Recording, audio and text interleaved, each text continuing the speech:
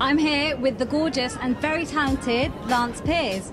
Hey. Our culture, taught in our religion, secret society, nothing said, no exceptions. All it takes is a sorry to be forgiven. But pride in your ego really got you tripping. Talking so much, what you wanna hear, you miss it. The foul language that you speak and teach unto your children. Buffer by my flow, got hard behind it like a prism. I'm on a journey to the promised land, call me pilgrim. I'm on a mission, a marathon, no intermission. I use my intuition, put the bait in and go fishing. I do it for the millions, for the masses and the billions, and the buildings that they building, and the secrets they concealing. Give these kids no love and then wonder why they killing. Give these kids no hope and then punish them for stealing. Really? I mean, you're only 23 years old, but you've achieved more than most artists that are out in the charts today, right? Wow, that's a huge accomplishment to give somebody and put on somebody. I mean, yeah, I've done a lot, you know, I've got a lot. You were signed at the age of 16 to Interscope Records, and you were mentored by Nigel Rodgers, who actually wrote Holiday and one of the other songs for Madonna. Is that right? It's true, it's true. Niall's my first mentor and an incredible songwriter, just, you know, a music impresario in general. So, like, just the knowledge I was able to soak up by learning from him was incredible. Yeah. But that was at the age of 16. Yeah, we met when I was 16. Well, you know what it was is I was on the underground open mic circuit. So here in New York, especially like in the early 2000s, before the wave of like just being on the internet, you really had to have a presence in the clubs, and you really had to have a presence on stage. So I was just performing. I had this big buzz, and one day he was one of the he was actually a judge at something I was doing, and you know, we just clicked. He was standoffish at first, though. He didn't just give it up right away. It wasn't like that. It was more so actually somebody brought him to one of my studio sessions, even after I had won the contest. And he was kind of like, you know, in the back, like, see who this girl is, she's type of, right. you know, Right. who's she? And then I ended up getting into the booth and, you know, started to rap, to sing, to just put together the record I was making. And when I came out, he was like, let me reintroduce myself to you.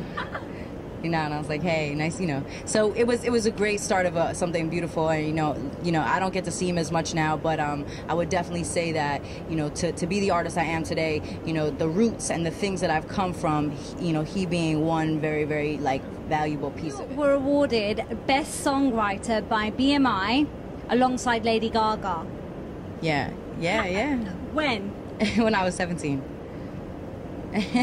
Okay, so did you ever meet Lady Gaga? Yeah, of course. I mean, like I said, like the underground open mic scene was something that, like, it just churned out some of the great artists that you see today, and Gaga happened to also be one of those artists that was, you know, just like relentless, you know, and not taking no for an answer, and just on the stages. So we crossed paths many times, and we developed a nice little friendship or whatever, and, you know, shout out to her, she's done great. So hang on, when's the collaboration?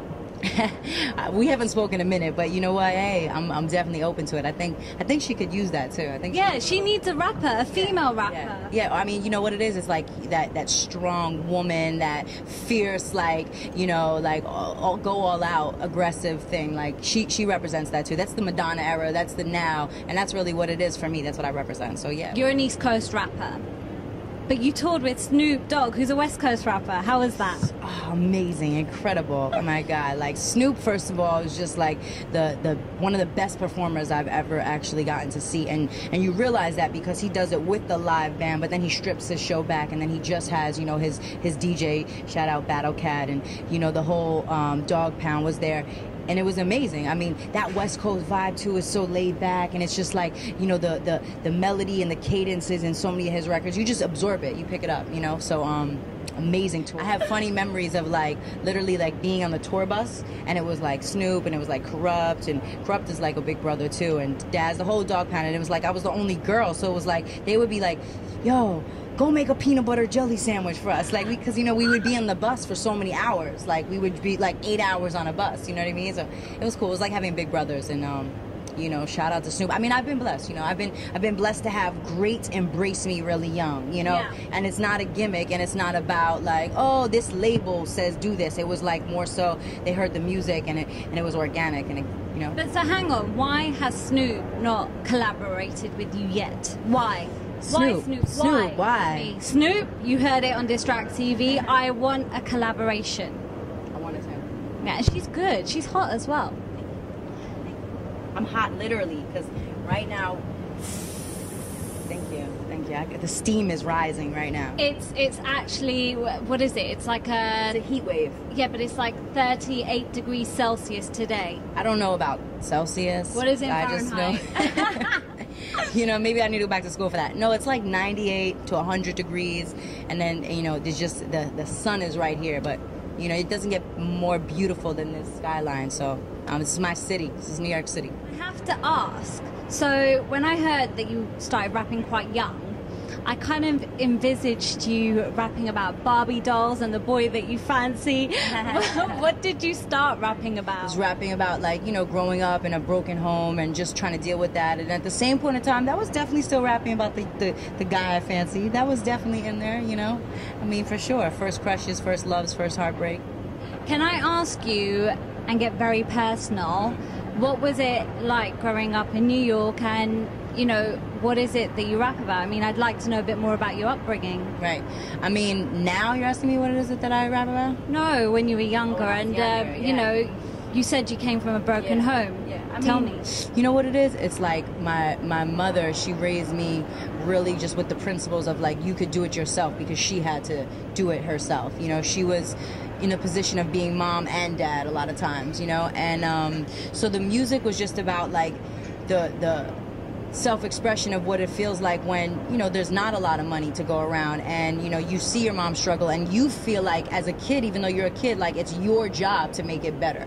Like, it's your duty to change things and to give this better life to somebody that, you know, you admire so much. So that was a piece of it. And then, you know, there was also, like, darker times where it was like, you know, you're a kid, for instance, let's say, you know, you see, like, a new man come into your space, into your mother's space, I should say, you know, and you might have those conflicts, you know, where you feel uncomfortable, you feel like somebody's invading your space, and there might be, like, you know, there was, like, certain, you know, just references to things that, you know, as a young woman, you're uncomfortable with, you know, so it was like that.